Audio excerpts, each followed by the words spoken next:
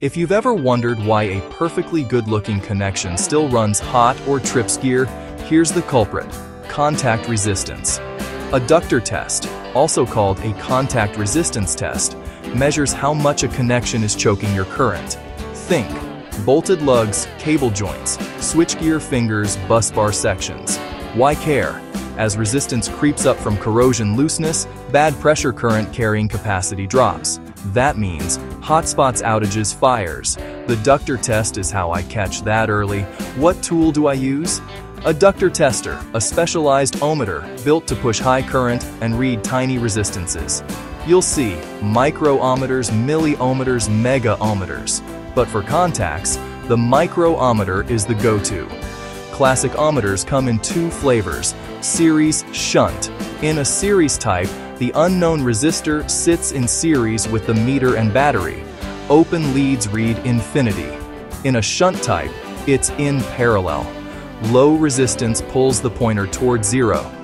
Useful to know, but for real-world contact checks, I lean on the micro-ohmmeter and a Kelvin connection. Criteria time.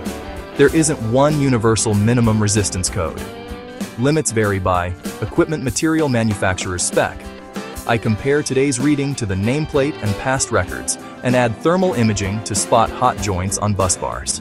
Here's my quick procedure. Step 1. Visual.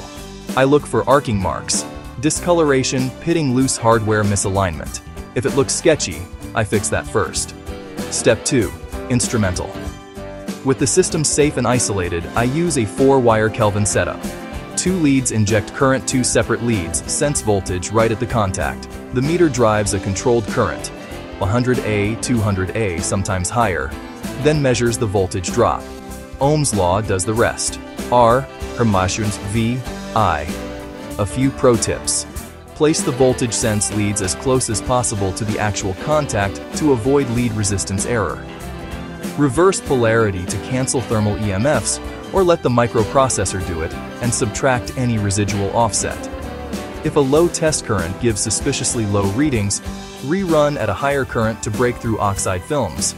Keep conditions consistent and log every result next to previous baselines. Trends tell the story. What's a good outcome?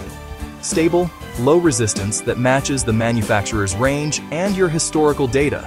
If it's drifting up or uneven between phases, I check torque clean or replace contacts, retest. Bottom line, a Ductor test is a quick, data-driven health check for your power connections. Cheaper than downtime, smarter than guessing, can literally prevent fires. Test it, trend it, and keep that current flowing.